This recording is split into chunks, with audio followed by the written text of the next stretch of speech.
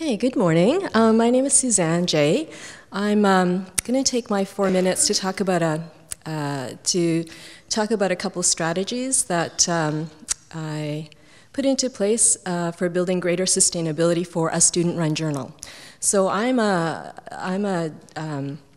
the last year, I served as the managing editor for a student-initiated and run open access journal using OJS, publishing the scholarly work of students at the UBC iSchool. When I decided to use this slide, I thought it might have my name and email address on it, so I would get away with not creating a title slide, but it actually just has the email address for the journal, but that's okay. So this is a graduate program where students typically graduate with a degree in 2 to 3.5 years, depending on whether or not they're doing a single or a dual degree, and I'm a student in the MLIS program.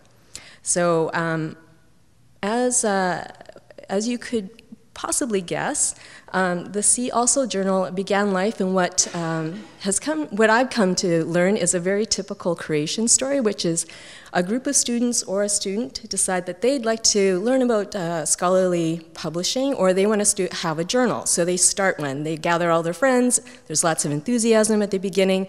They publish a journal that has lots of content. People are excited and happy and proud of their achievement, and then they graduate.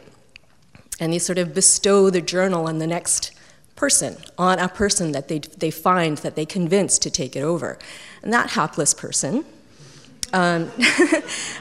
is left with some documentation sometimes. The OJS is very helpful in providing that documentation, but you have to learn it. There's a very steep learning curve. So they're left with, as you know, learning OJS, learning peer review, recruiting a team, discovering that members of their team need different types of education and professional development, convincing students who don't really want to show other people their work to submit their work, and then trying to convince people to do peer reviews that are actually helpful and kind. So it seems typical that student journals, I think many of you who are in the libraries understand that many student journals will peter out after the second or third year. And I'm the third editor in the third year, and I could be the journal killer. So I inherited this journal, but I also inherited from the outgoing editor a set of ideas for developing sustainability.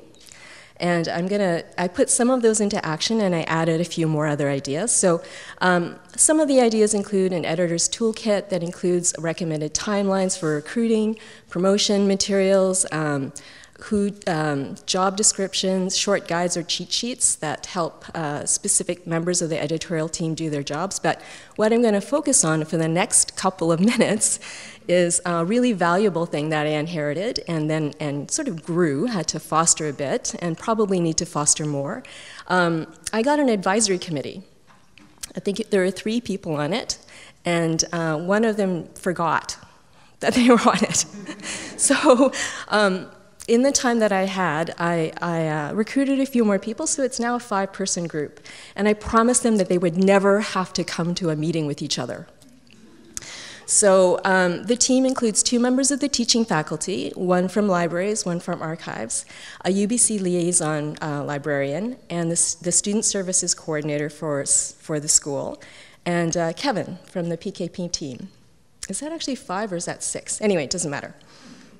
So having a committee really helps with sustainability because it provides skills, credibility, and improves the institutional memory because it resides with those people even though they don't have to attend meetings. So professional development was a really key reason why students took on a role with the journal. So I was able to offer offer 2 workshops, one with Kevin, and these were open to everybody who was in the school. They didn't have to commit to the journal at all. But one of the workshops was with Kevin to learn about using the OJS. And a second workshop was with the archives faculty member, who also happens to be the editor of Archivaria. So Jennifer Douglas conducted a peer review workshop, and she's committed to do another one for the next editor, for the next journal that's already scheduled. So, and of course I'll be booking Kevin again for next year to help out the next editor. So one of the things that I did fail to secure was someone to help lead a workshop on copy editing. So if you have any leads, please come see me and send them my way. I want to pass that along to the next editor. And then, oh, okay. I don't know, if you're up here, you're going to see this sign that says, please stop, you've used up all your time. So I will. But I think I'll just wrap up here by saying thank you to the PKP community for creating this tool and also for the effort to build a community. One of the things that I did do was I made the editorial team come to meetings. And that was really important, to have that face-to-face time with each other, to do some problem solving and also do a little bit of venting with each other. But I think that the community really does help support the independence and access to scholarly work and gives students an entry point into that world. So thank you, everyone. Oh.